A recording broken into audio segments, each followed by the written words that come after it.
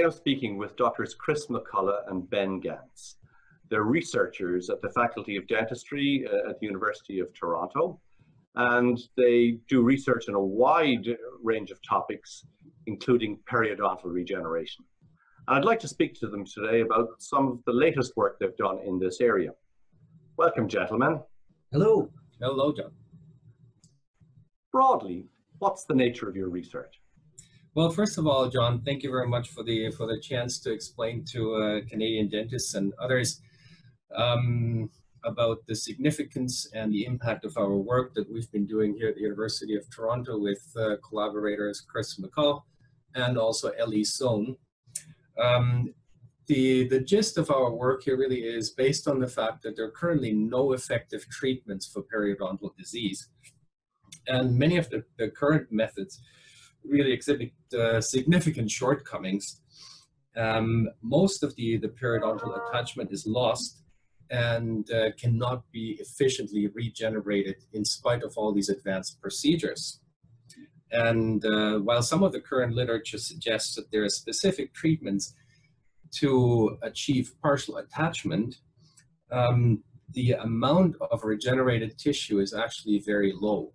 So our research really aims at modifying the procedures in certain ways to enhance this initial attachment of periodontal tissues and therefore enhance the regenerative potential. Right.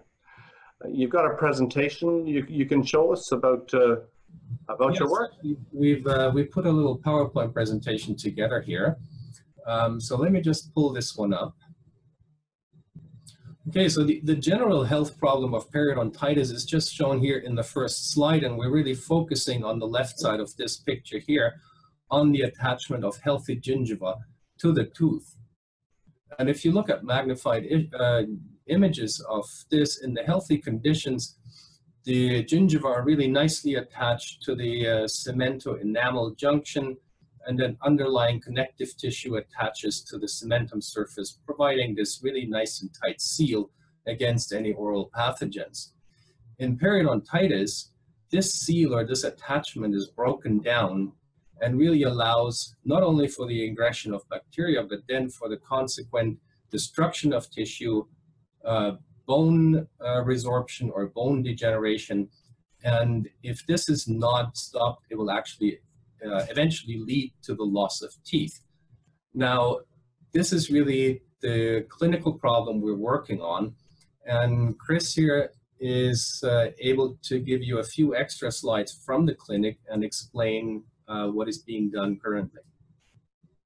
Here we see, John and Ben, a radiograph of a lower first molar with really advanced periodontitis, actually terminal periodontitis, and it displays the loss of bone. That's self-evident, I think, here. And it also shows the alterations to the root surface. These alterations to the root surface include demineralization of the cementum, often cementum exposure, and biochemical alterations to the root surface, which make it currently impossible to achieve any kind of regeneration. That is, the reinsertion of periodontal ligament fibers back into the exposed cementum and the formation of new bone. You can see that in this particular instance, there is attachment loss close to the apex on both roots. And based on current approaches that are used clinically, this tooth would be considered terminal and would certainly be extracted, which I think is what we see here. The tooth has been removed in a conventional bridge. So the conventional approach for treatment of these types of lesions is just remove the tooth and either put in a bridge or possibly replace it with a dental implant. Now, there are many types of periodontitis lesions that don't necessarily lead to extraction. Here's a class 2 frication invasion, again in a lower molar tooth. And with the flap reflected, you can see the extent of the alveolar bone loss, particularly into the frication.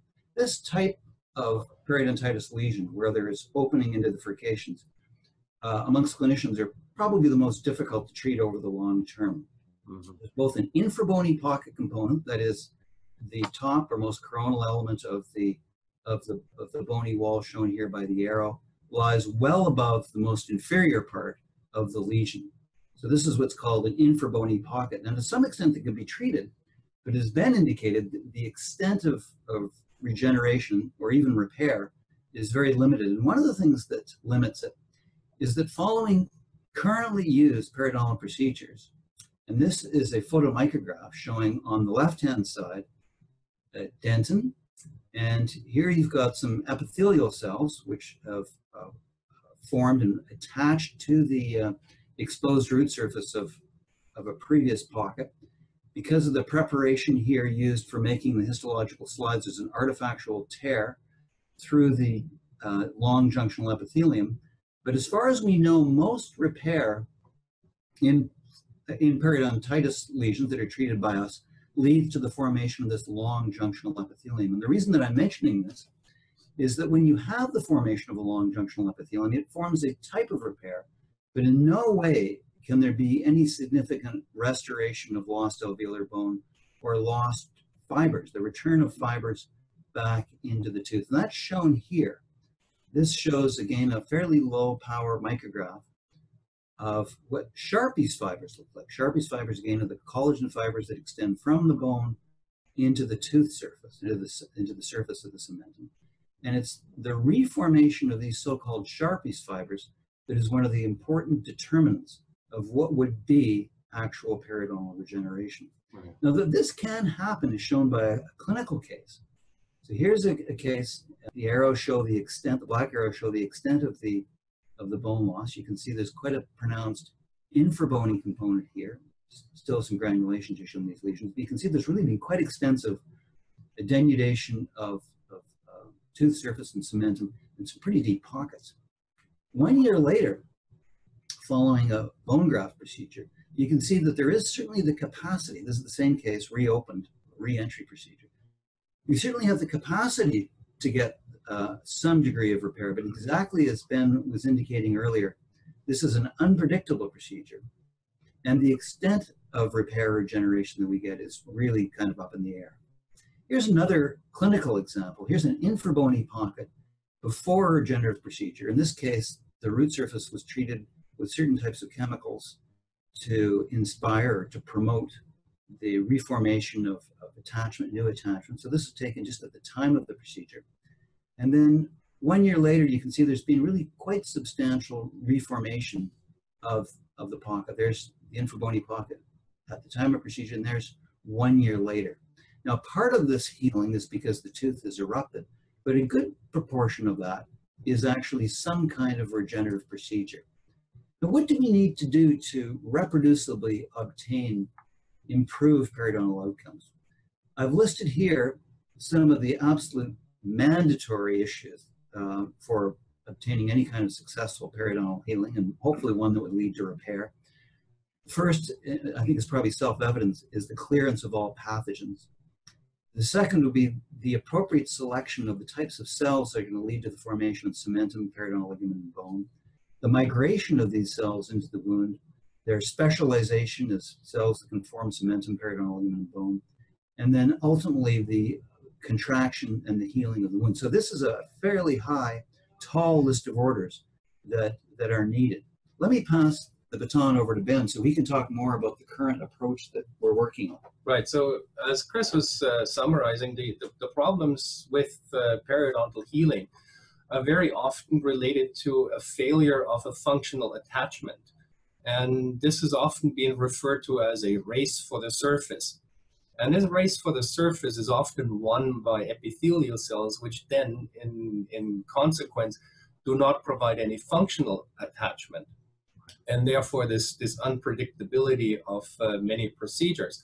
So our general idea here on this picture is we have the cementum of the tooth surface on one side and the gingival connective tissue on the other side, or bone. And we're trying to achieve a functional reattachment of the two. And so our idea here really is based on research that's been going on in my lab based on enamel-derived proteins.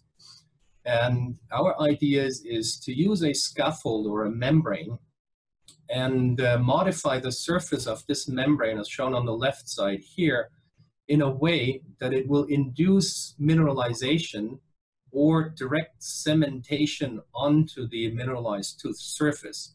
Mm-hmm. And this will really then happen very quickly after insertion of this membrane, and it will cover the tooth surface with a membrane that will then hopefully invite gingival connective tissue cells to invade, to repopulate, and to regenerate this tissue. Right. So how far have you progressed with your research? Are you close to the end, or are you closer to the beginning? So we just got this grant, when was it, about a year ago. The three of us, we're all approaching different aspects of this study. Ellie, Sohn, and I are looking at the mineralization side, consistent with our expertise and our interests. And Chris is looking at the other side. As a cell biologist, has always had an interest in cell migration, wound healing. So what we've begun to do is really look at ways to modify this membrane to really induce this tissue mineralization or this cementation onto the tooth surface. Ellie and I have sort of taken slightly different approaches to that, yet complementary. And Chris is looking on the other side at cell migration. And we have some very interesting preliminary results, which are, along with our milestones that were proposed in our grants. So right on track. Good stuff. Next steps, where do you hope to take this? What's the next steps ahead of you?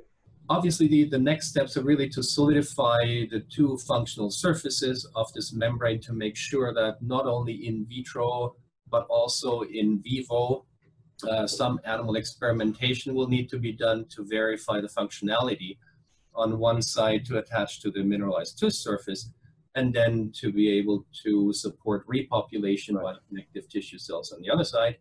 And then last but not least, of course, we need to speak to dental organizations, policymakers across Canada to garner our next approaches on how to translate this new knowledge to dental practice. Fair enough. Well, we want to keep in touch with you and help you to spread the word. And if you want dentists and anybody in our community to give you guidance or advice, or if you seek them, we'd be delighted to help you to get guidance from people that you might want to get in touch with. That'd be wonderful. Thank you, John. Just one last question. What granting agencies are you working with? So this is actually a project that has been funded through a combined grant from the Canadian Institutes of Health Research, CIHR, and the National Science and Engineering Research Council. And it is a combined project program called CHIRP, the Collaborative Health Research Project. Right. And it is bringing the three of us together with different expertises. Ellie more from the engineering side, Chris clearly from the clinical and cell biology, and me somewhere in between from the biochemistry side. So I think it's a multi-pronged approach. So far, we're quite confident we're going to get somewhere. So a made in Canada research project Absolutely. to benefit Canadians and others. That's right. Well, thank you very much, gentlemen, for taking the time for this interview today. And we look forward to catching up with you again soon when you've got more to report. Thank you very much, Don.